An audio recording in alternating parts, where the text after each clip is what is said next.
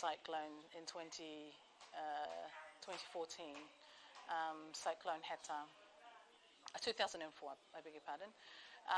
And so that was an enormous event. It cost us in damages over 200 years worth of exports. So you can imagine how does a small country that can't generate much money recover from an impact of that nature. And we also lost non-economic things that we can never get back. So our only museum was located on the top of a cliff that was completely washed away. So we lost 95% of our artifacts. And so this is an example of loss and damage that is robbed from our children who no longer have access to those things, and we can't replace them.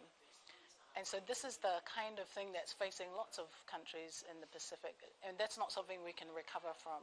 We're still recovering as a country 16 years later, and we lost lots of people. They migrated overseas because they lost their homes, and we lost lives as well.